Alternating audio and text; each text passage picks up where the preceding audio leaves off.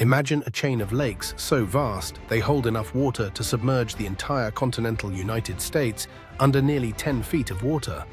Welcome to the Great Lakes, Superior, Michigan, Huron, Erie, and Ontario, together containing about 21% of the world's surface fresh water.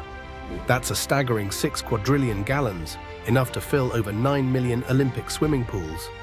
These freshwater giants stretch across 94,250 square miles, making them the largest group of freshwater lakes on Earth by total area. But the Great Lakes are more than natural marvels. They are the economic arteries of North America. Over 200 million tons of cargo, from iron ore to grain, traverse their 2,340 miles of shoreline each year, fueling industries and supporting over 1.5 million jobs. Compare that to the Panama Canal, which handles around 300 million tons annually. But the Great Lakes serve a region with $6 trillion in annual economic output, nearly 1/3 of the US GDP.